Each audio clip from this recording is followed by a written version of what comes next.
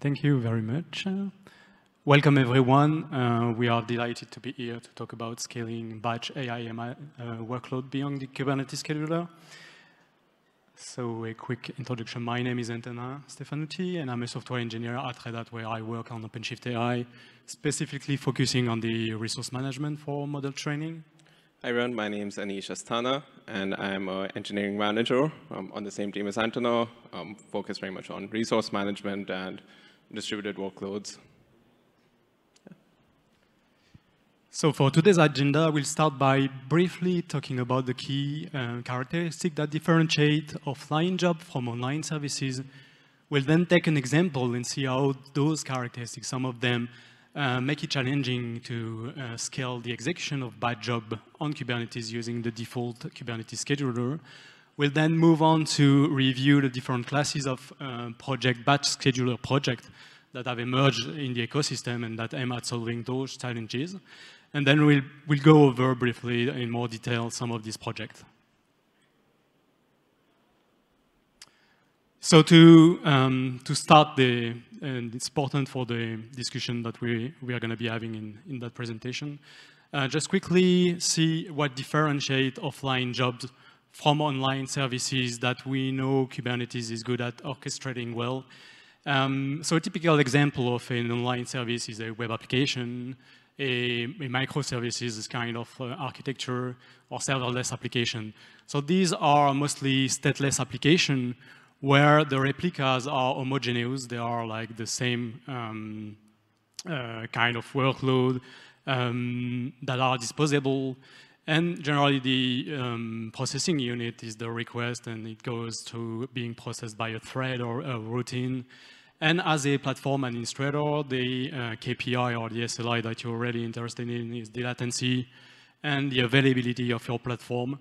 And from a compute, when it comes to sizing the cluster, from a compute standpoint, you would take like the expected load model from, let's say, your production environment, and it would be fairly easy job to size the cluster accordingly to the load that's expected, and the variability of the load would be fairly limited, which leads that generally the way you would adapt to the variability of your load is to auto-scale at the pod level.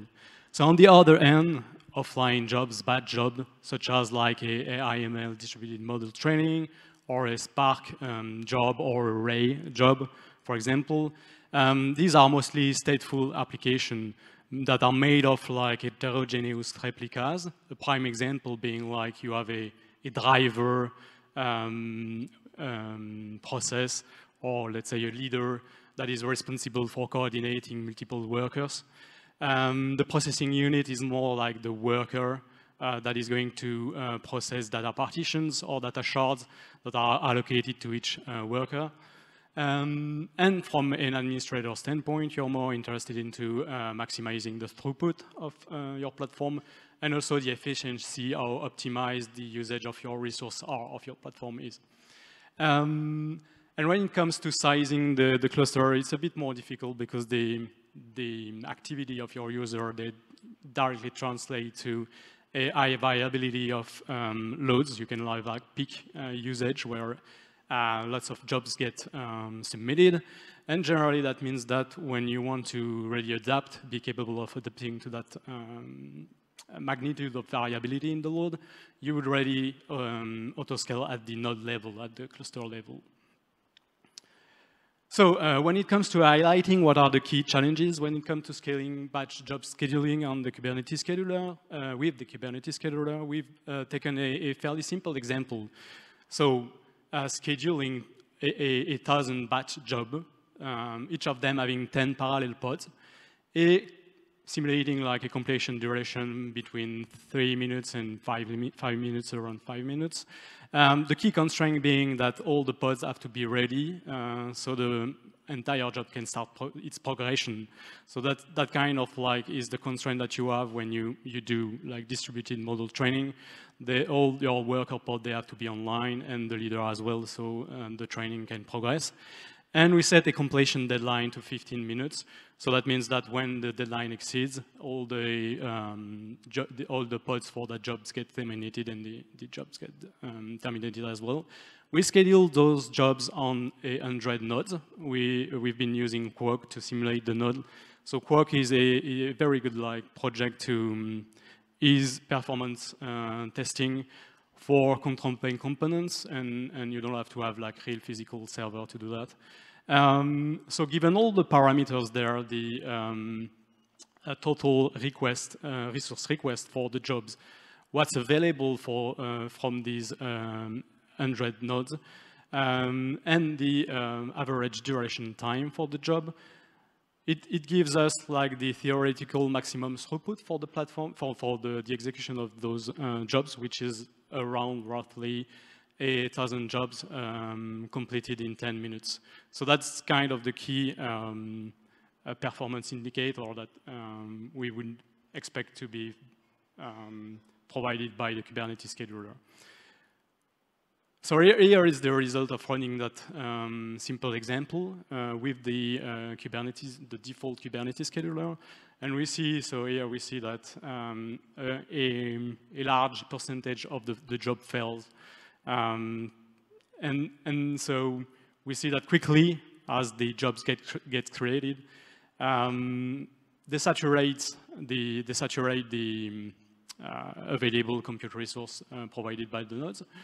And there is simply not enough bandwidth for all the job to complete within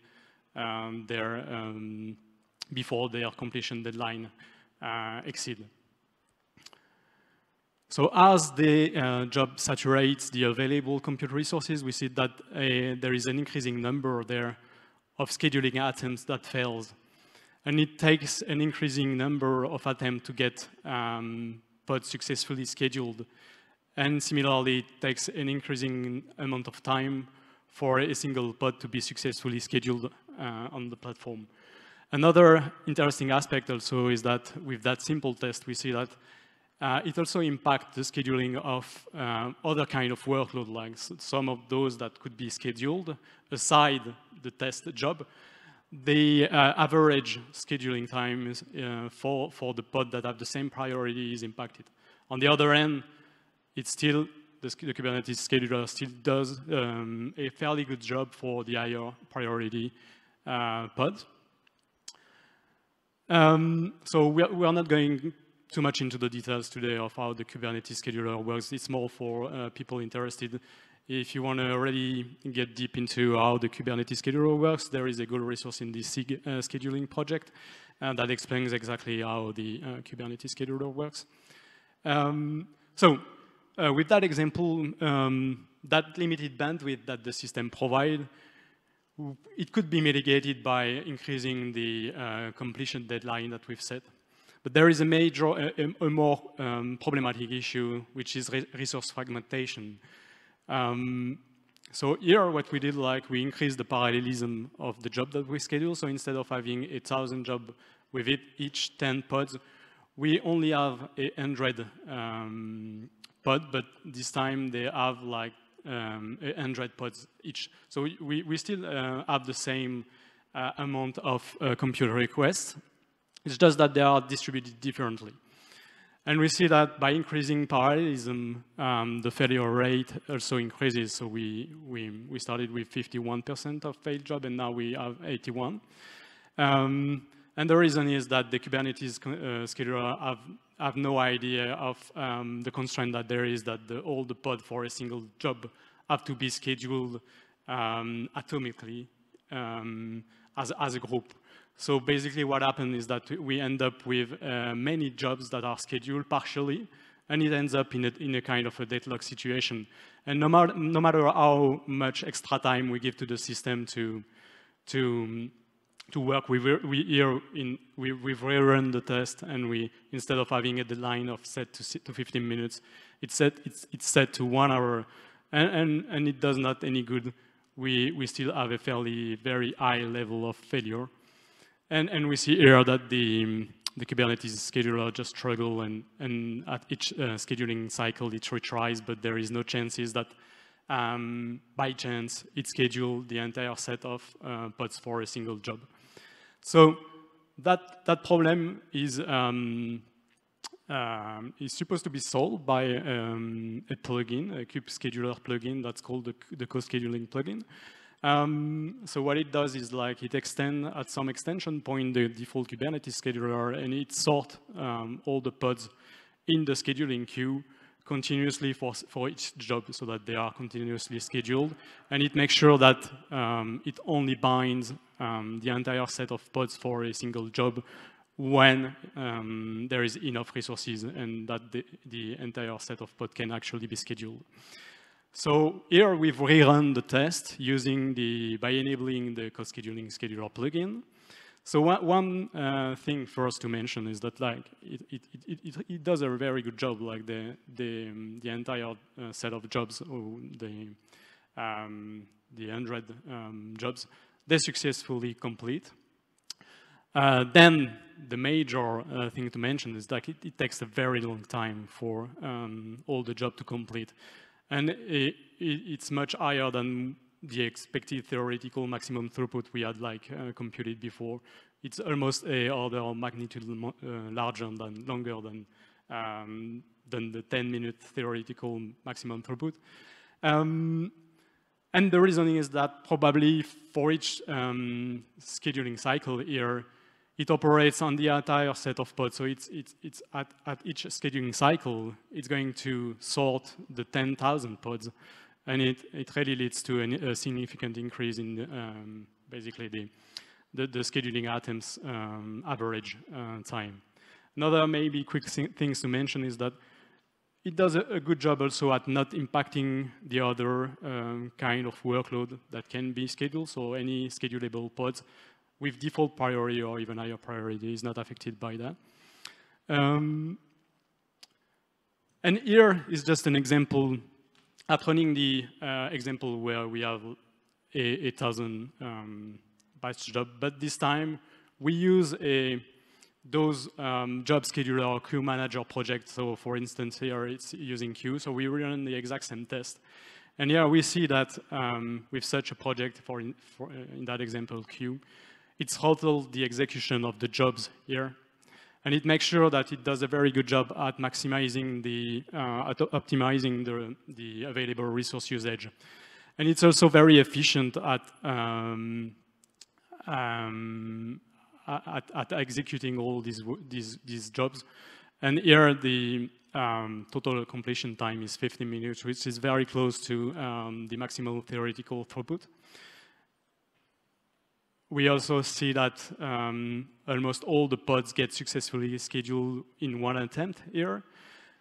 Same here for the average duration, it's very nominal. And by doing that, it really relieves the scheduler, the default Kubernetes scheduler activity. Here we see that it's an order of magnitude lower in the number of scheduling attempts. And same here for the other kind of workload pods. They are not affected by whatever we do for testing there. It's very low nominal average scheduling time. And last but not least, just the example where we increased the parallelism here, still with Queue. So 100 job with 100 pods. And it does not make any difference because Queue operates at the job level. So no matter how distributed the job is, it's still able to do a very good job at maximizing the resource usage, and also same, the completion, the throughput is very close to what would be an optimal throughput. So now that we've seen basically the challenges that comes with the default Kubernetes scheduler, and an example here of using a queue manager, so as Queue, I'll hand over to Anish that is going to talk a bit more about those kind of projects. All right. Yeah, so like Anna said, he's given us a lot of the motivation for why you would want some sort of job scheduler. We can talk through some of the options we have now. First up, you have your custom schedulers and you have your queue managers. Custom schedulers replace or extend the Kubernetes scheduler. But the end result kind of ends up being the same thing. You are changing how scheduling works for your cluster. They operate at the pod level for the most part, and they're responsible for both queuing and admission of jobs as well as your scheduling. Great in practice, right? The only downside is that there is a pretty big impact in that you are changing the default scheduler for your cluster. Queue managers are, it's in the name, they are solely responsible for queuing and admission of your workloads. They usually operate at a higher level on some CRDs, so it could be like your jobs, PyTorch, jobs, whatever. And they're pretty lightweight. You usually just get a controller, maybe some CRDs for configuration. In our case, for OpenShift AI, like we had queuing requirements pop up as Antonin motivated it, and we were leaning more towards queue managers, again, just due to the fact that there's less possible impact on customer clusters, right? Like we are asking you to install a custom scheduler on your cluster, it's going to be a little challenging. Next up, I'm going to talk through some of the options as we understand them. First up, I'll talk about Koordinator with a K. Like everything else in Kubernetes, it comes with a custom scheduler, an admission webhook, and a daemon set running on your nodes. The interesting thing about the daemon set is that it is profiling the actual memory usage or resource utilization of your nodes, so it can really try to eke out as much usage as possible of your nodes. It provides gang scheduling via the pod group API. What this means is that your pods will not be bound to nodes unless every single pod in that pod group can be bound to a node. It also provides additional QoS things for, it provides custom QoSs for when Kubernetes QoSs don't suffice for whatever you're trying to do. It provides quota management as well. For that, all they're doing is they're extending the kube scheduler elastic quota API with some custom annotations to help support multi-level quotas. Last up, they do have support for heterogeneous clusters. So if you have different types of hardware nodes or specialized nodes, they provide a device API that can be used to inform the scheduling. And they also support fractional allocation of your CPUs and GPUs. The cluster autoscaling is pretty normal. They just use the inbuilt like cluster autoscaler, and they don't have multi-cluster support. I'm calling this out there not like as a con for Koordinator. I think for most schedulers, multi-cluster doesn't really make sense because a scheduler should be looking at the cluster it's operating on. Next up, I'll talk about MCAD. MCAD is a queue manager. It's a controller that comes with a couple of CRDs for configuration, as well as a CRD for your actual application. The CRD is called app wrapper. How app wrappers operate is that you take whatever workload you want MCAD to queue for you, and you just really copy paste that into like the app wrapper format. The app wrapper just contains a little bit of additional information that is used for scheduling. This provides you with a lot of flexibility, right? As a user or as someone trying out a new technology, you don't have to update MCAD. All you have to do is give it the right RBAC to operate on this new CRD, and then you're good to go. One possible point of friction here, though, is that as a user, I may be familiar with upstream CRs, and now I have to make changes to my processes to work with MCAD. MCAD provides all the core things you care about with queuing, so preemption, borrowing, priorities, gang scheduling. It also provides multi-level quotas, and it uses Kubernetes extended resources for dealing with specialized hardware requirements. It supports autoscaling via the machine set or machine pool APIs on OpenShift. And it does have multi-cluster support, which, again, as a queuing system, it's more able to talk to other clusters. Next up, I'll talk about Volcano. I'm sure most people here have heard of Volcano. It's a custom scheduler, which has a controller and some admission webhooks.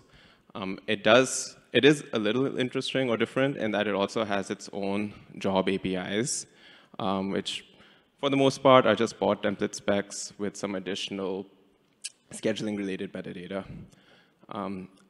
They have a lot of community integrations as well. So, Kueue, Spark, Kubeflow, they all have Volcano-related integrations built in, and I'm sure there's a much longer list. They support all the core things you care about with queuing. The one thing I'd probably call out is that they use custom APIs in Volcano. I should put this over. They use custom APIs for the most part for everything. These APIs are pretty comparable to what's in community, but it's in the Volcano umbrella. They have quota management as well. It's single-level quotas. And one interesting thing they do with quotas is that you can have proportional queues or quotas. What this means is that you can allocate 30% of a cluster to a quota. And as the cluster scales up and down, that queue will also automatically get readjusted. It uses Kubernetes extended resources for the, again, heterogeneous clusters, and it's also NUMA-aware, so you can do more fine-grained allocation with your CPUs. It supports auto-scaling via the cluster autoscaler, and I think there was a talk earlier today, actually, about multi-cluster support, where it's delegating to external projects. The last custom scheduler I'll talk about is YuniKorn. YuniKorn can be deployed in two different ways, as a standalone or as a plugin to the Kubernetes scheduler, but the end result's the same. You're really updating the behavior of your scheduling. It comes with a controller and some admission webhooks. It operates on any pods, and the main thing it's doing is it's making sure that any incoming pods get transformed and the scheduler is set to refer to YuniKorn. It provides all the core queuing capabilities that you care about. One interesting thing that they're doing in it actually is placeholder pods. So when you have a job or workload waiting for admission, YuniKorn will start creating placeholder pods on your nodes to start reserving resources. The minute you have enough placeholder pods on the nodes for the workload to actually run, it mutates those pods into the actual workload, and you've basically got a guaranteed execution at that point. For quota management, they have a custom language and configuration paths. They also do the same thing for RBAC. It's interesting, right? It diverges a little bit from Kubernetes, but also lets you do some things that normal Kubernetes RBAC doesn't let you do. It supports Kubernetes extended resources, and it works with the cluster autoscaler as well. Lastly, I'll talk about Kueue. Kueue comes with a number of CRDs related to configuration.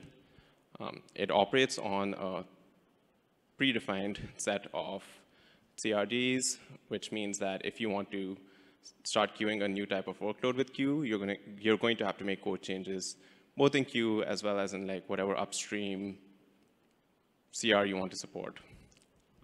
The benefit, though, to this approach is that as a user, you really don't have to do much.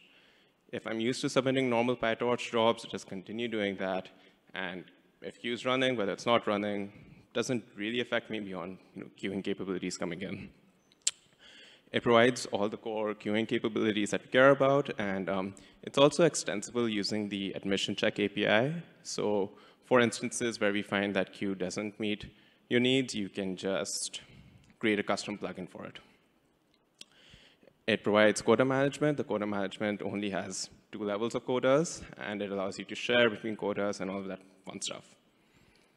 For heterogeneous clusters, they provide a resource flavor API that is also used for scheduling. So you can submit a workload saying, hey, I want A, B, and C resources, and Kueue will make sure that the right taints, the right tolerations, and node selectors are applied to your workload as it gets submitted. It provides autoscaling capabilities via the CA cluster autoscaler provisioning request API. And they just recently introduced alpha support for multi-clusters. That's the end of our slides, but I'm sure you can guess at this point that we've gone with Kueue as a solution. As we were looking at the job schedulers options out there, custom schedulers pretty much immediately went out of the window due to the fact that you have a really wide impact, right? You're changing default customer cluster behavior for scheduling. A lot of customers would just laugh us out of the room at that point. while we were looking at these two queue managing solutions, we went with Kueue with a K, since there is minimal impact on users for adoption. With MCAD, we have more flexibility, but having to adopt a new CR introduces another barrier to entry for people who want to do things with minimal effort.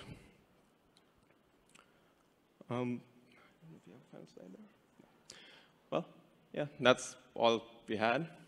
Do you have any questions?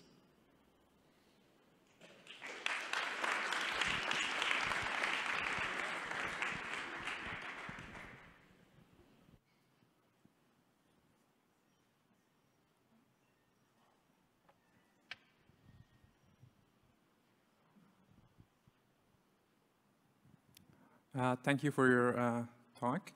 My question is that if in all of these schedulers queue things, I might be missing something, but is there any of them that predict the workload, how much, for example, time does it need to complete on the workload, not on the node itself? So because it's a common practice in scheduling, and I want to see if there is any specific things for AI in this term, like AI workloads.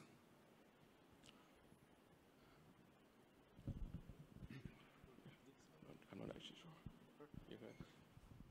So if your question is about like providing an ETA for a job, like at the moment, at least as far as I know, they don't provide such an information, given that they run like arbitrary workload and they don't have the knowledge about what is being actually scheduled or queue. On the other end, you have some project that provide some visibility on the queue, like the position of the job in the queue, etc.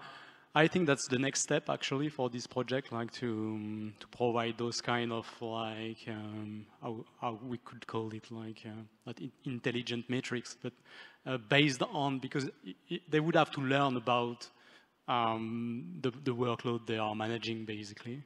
Somehow, like be able to capture some insight of them and be able to like doing some even the same kind of stuff that you do with time series forecasting or stuff like that.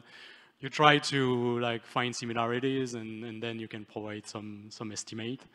But at the moment, this is a separate concern as far as I see it. But it's generally a typical request that we have from end user. Like so this project, generally, they have like two personas. Like you have the platform administrator, the one that operates the project, and generally, you really want to make sure the platform is stable, you have a good throughput, and that is basically what IKEA was about. But then you have the actual end user, like the data scientist or whoever is submitting job. And then that kind of metric, this is the metrics they really care about, like on their own, for their own job.